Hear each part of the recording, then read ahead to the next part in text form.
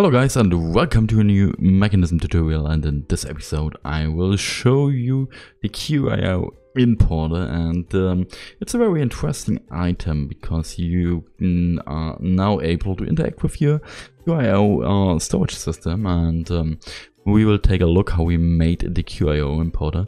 We need 2 polonium pellets, 2 lead ingots, 1 teleportation core, 1 ultimate control circuit and 1 sticky piston. And we need also a normal chest or a storage interface, maybe another piece of chest, for example. And we put it on the top, and we take a right click to the QIO importer and just need to set a frequency. And in this case I have already a private storage system. It's called a storage QIO example, and we set the frequency to this. Okay, now we are able to get access here, and you can see that we are able to configure something, and we can choose different upgrades. For example, that we can increase our speed, and we are able to set it to public or something else. And we have a wet detection mode, and but in the middle we have the important